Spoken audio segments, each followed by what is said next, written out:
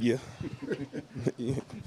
Yeah. What's the takeaway from that one? Like, do you even celebrate it? Like, every win's hard, but I don't know. Every win seemed tough for us. You know, we got to battle from the start to the end. Even if we got a big lead, you know, we got to understand teams going to make a run. They're going to press up on us, you know, and we got to play through all the aggression and, you know, all the adversity. were you happy with the way you guys stayed with it at the end, though? I mean, that was it. Yeah, and we understood they was going to come out and execute some plays. You know, we just try to make it as tough as possible. Everybody shot. You know, Doc, a great coach. You know, that's a talented team.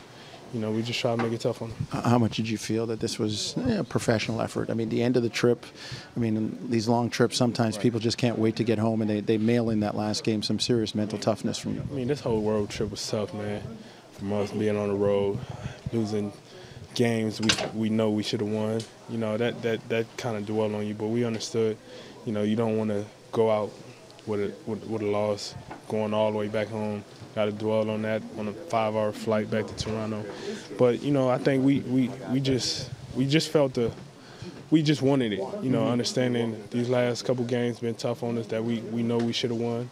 And, you know, this best way to end it by getting a win. Dwayne talked about it. We all know it's hard to play with a big lead. You know, human nature sets in. You just, you know, it's like money in the bank that dwindles all of a sudden. How tough is it out there to kind of maintain that focus when you have a big lead? It's tough. It's tough. You know, could you kind of get a little bit comfortable? Probably won't do a cut as hard, or, you know, make a play as hard as you would if you know it was a 4-point game. Right. You know, we got to stay disciplined with that and understand we can't give a team no type of momentum to give them a rhythm to get going.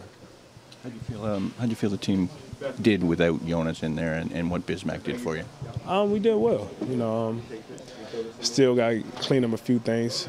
You know, playing small, get guys understanding the plays, rotation, how we guard. You know, if we switching, you know, still got to clean up some things with that. But I think we did well.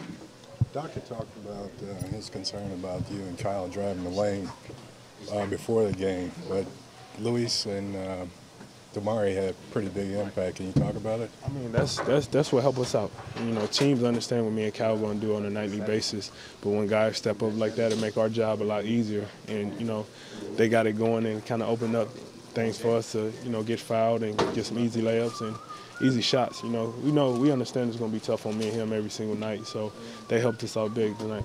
As an LA kid, you come home. How nice is it to win both of them here? It's only the third time it's ever been done in team history. It's always great, you know, to come home, play in front of friends and family, and get the win, and, you know, have bragging rights when I come home to something.